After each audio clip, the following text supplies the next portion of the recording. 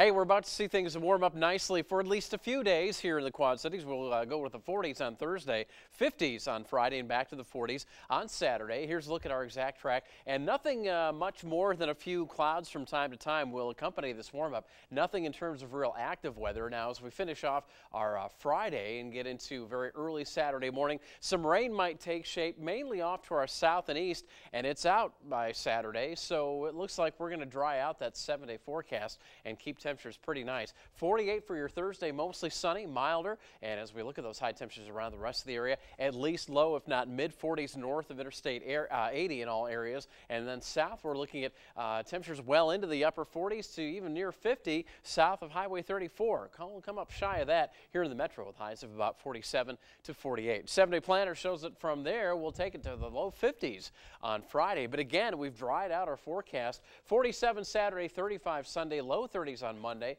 jumping to the 40s on Tuesday. Wednesday, still a little unsure. This is going to be very dependent on when a front comes through. If it lags back away, we could see temperatures once again well into the 40s before a big cool down to kick off February.